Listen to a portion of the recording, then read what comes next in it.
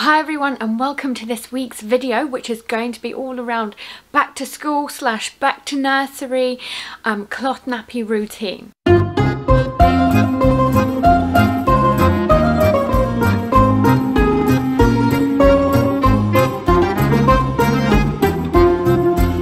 If you haven't noticed already, it's absolute havoc in the house and you'll see more of this later on.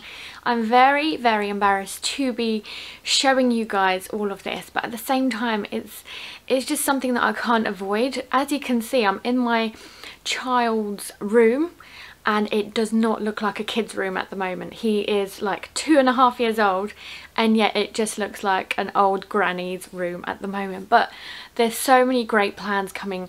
It's just the fact that we're having to sort out the whole house and our priority at the moment is storage. But I've jumped straight into it. If you are new here, I've actually moved into a new house about 6 months ago. We've gone through rewiring. I've done a tour if you wanted to have a look at that as well. My name is Alina Ghost as well. Now I do loads of videos around cloth nappies and mum hacks, clean with me's and things like that. So if you are interested, I'd love to have you with us, so do click that subscribe button, and if you like this video, please do give me a thumbs up as I do these in my spare time. Amazing. So basically what the plan for today is actually get some nappies to put them together.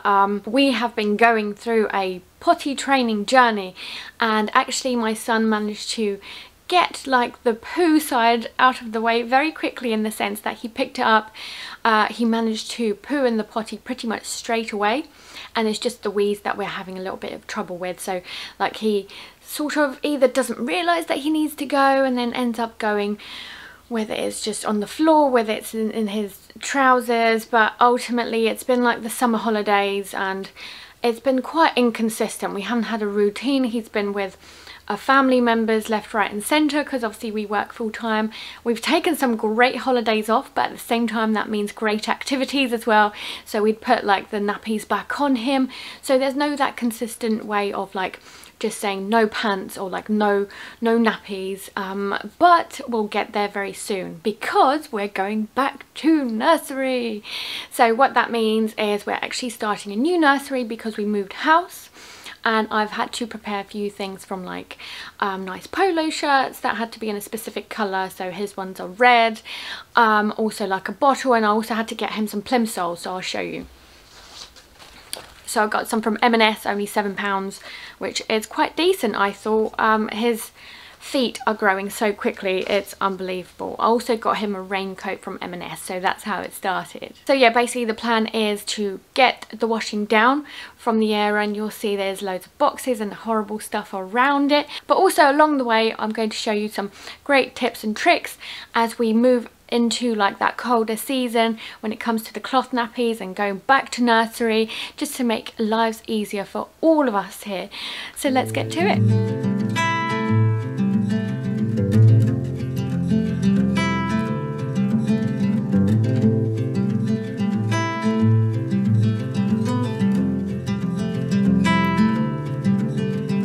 Close your eyes, hear the voice within, calling. This heavy load got under your skin, hauling. You got the white knuckles holding on it tight, keeping your feelings bottled up inside, heading for collision and denial. To really live, you gotta die. Breathe in, breathe out. Hey, come alive. Breathe in, breathe out. Look at the colors, colors, colors. Right.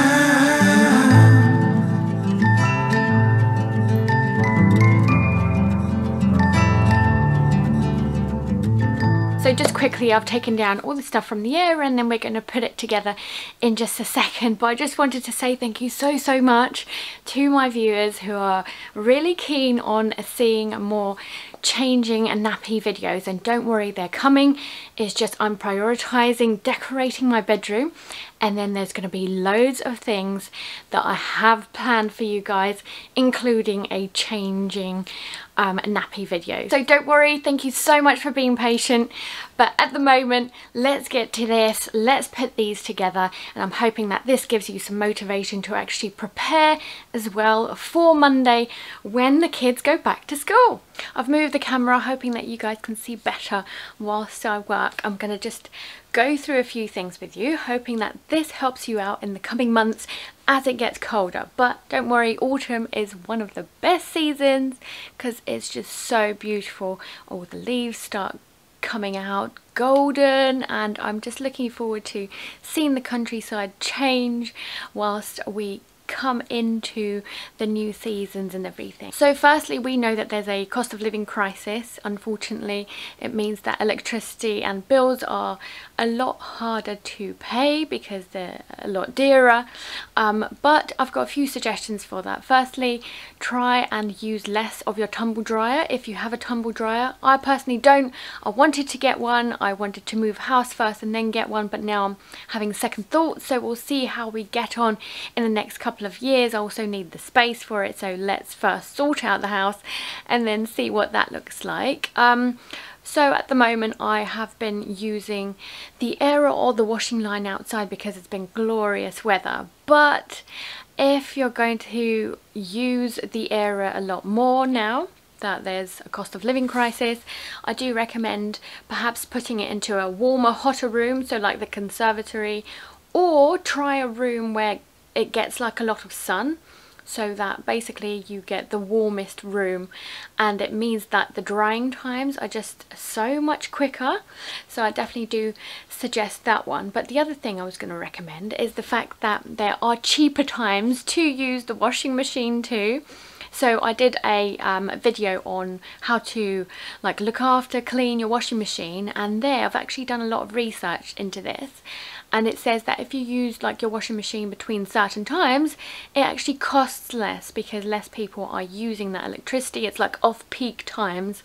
Usually, obviously, that's overnight between 10 p.m. and like 5 a.m. I believe. Never leave your washing machine overnight.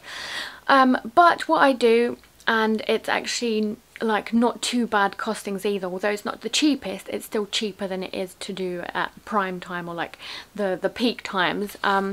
I usually do it as soon as I get up, about 7 a.m. I pop in into the washing machine my son's nighttime nappy, and then off it goes at 7 a.m. So I do find that that works well for us, so hopefully that saves you a penny or two as well. Quickly though, something that I've learnt in the previous house is that you need to watch out for mould, especially during the colder seasons. Every single year we used to go through the house and actually spray anti-mould stuff and just clean it off after a while. It stinks, it's horrible. You need to have really good airflow, but at the same time, like, do try and invest in a dehumidifier, especially if you know that it's an issue in your house. I definitely recommend one of those. I just had a little one and it really did help, especially when I put washing up an Aera in any room. I'd put a dehumidifier in with it. Obviously it means using more electricity, so yeah, do be careful of that. But if you can't do that, try and make sure that there's enough airflow in the room to make sure that like your washing gets dried, but at the same time the moisture doesn't stay in the air either. I've mentioned this earlier, but Aiden is starting a new nursery next week, and that means they've never done cloth nappies before, so I don't think any of them have, because when I asked about it and asked whether it's going to be a problem, when I did like the tour, they said it's not going to be a problem, but they've not done it before. They think it's a great idea because obviously it saves the environment, so that's fantastic. But at the same time, it's not something that they've done before, so I'm hoping to send them an email.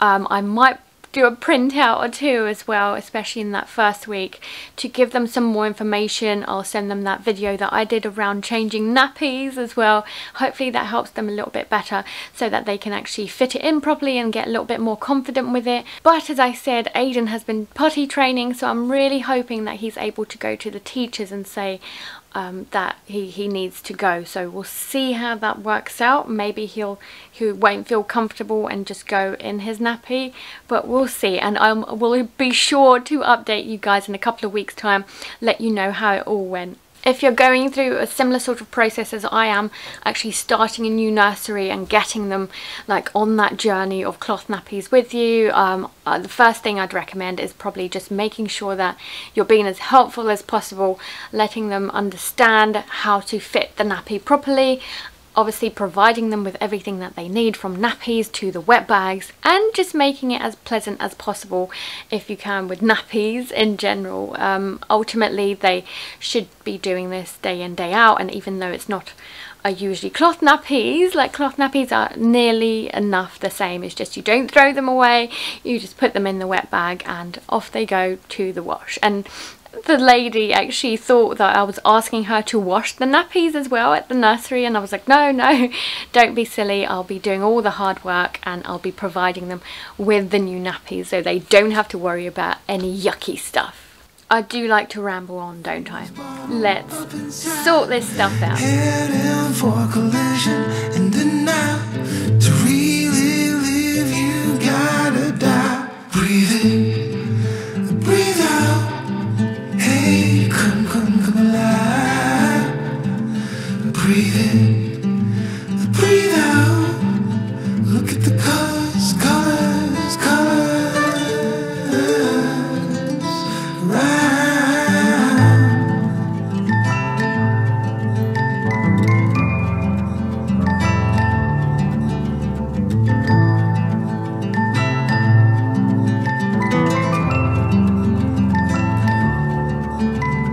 Moments pass, make this one count.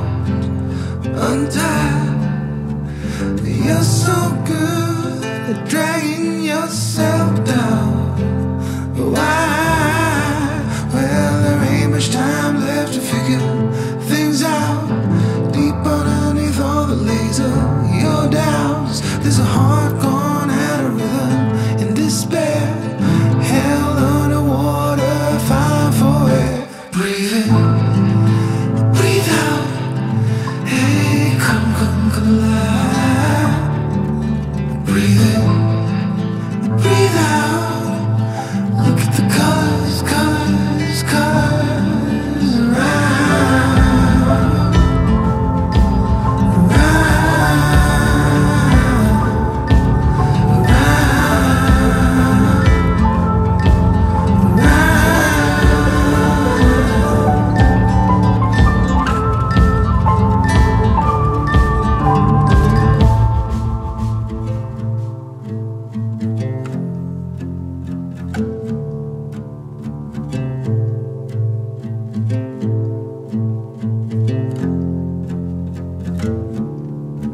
you got the white knuckles holding on it tight, keeping your feelings bottled up inside. Heading for collision in the night. To really live, you gotta die.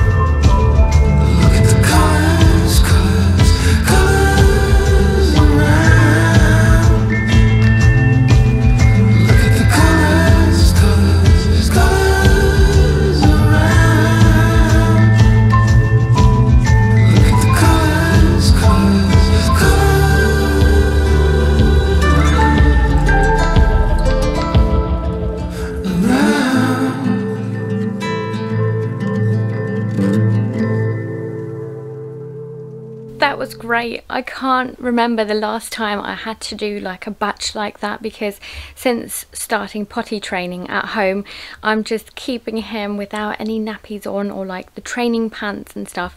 And when we do put things on. It will be like ad hoc, and it was usually 1 or 2 a day because we're going to go out and like walk the dog and stuff. So that was actually really relaxing. I forgot how like therapeutic it was to put those together. Clearly it's a hobby of mine. I was laughing actually on Instagram saying how it's like my hobby to do the washing these days, and like obviously cloth nappies aside, it's like putting the washing up, doing the washing, putting the washing up. But yeah, no, it's been absolutely lovely just to do that and take you guys on the journey with me as well. So I'm going to walk through all the batches that I've done with you guys so that you can see what I've done. So this is the nighttime nappy. We still use this. Something that I've noticed actually is I don't know whether he necessarily needs it until like he wakes up. So what I plan to do is as soon as he wakes up, put him straight on the potty and see whether actually he can like stop weeing during the night in that case. Like see, basically I want to do potty training first and then we'll get to the nighttime nappy stuff. I have made good set of 8 nappies. As I said, we try not to use nappies at home anymore, but the ones that I've put in the basket we will use for like dog walks and anywhere else we might go.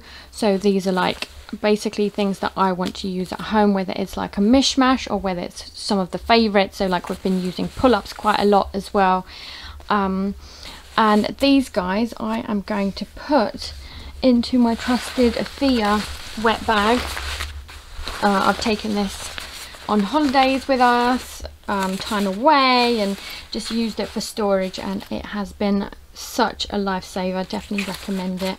The brand is Thea, as I've mentioned, and the way you spell it is definitely different to what I'm used to. Like I didn't expect it to be called that. It's F-I-Y-Y-A-H. Definitely a lovely brand, and there's a few things left over that I didn't use.